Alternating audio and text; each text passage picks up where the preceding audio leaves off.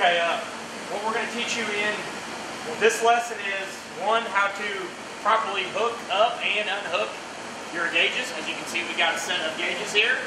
We got our blue hose with our low loss fitting that goes to our suction line, okay, our low side.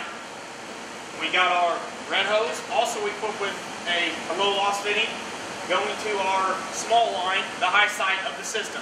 You can note here that our pressures on an R410A system are 133 on the low side, the suction side, with a 25.4 degree coil.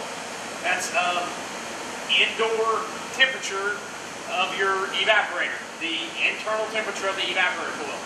And on our high side, we're 242 psig of pressure and 6.7 degrees of subcoolant, and I'll explain that later. Okay, so after we get all of our readings, what we're going to do is I'm going to shut my ball valve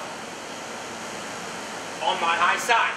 Okay, that blocks my exit. So when I take my manifold gauges and I open both sides, okay, what that is going to do is bleed off all of my pressure that's internal of my hoses back into my systems. And then what you should see is you should see it equalize.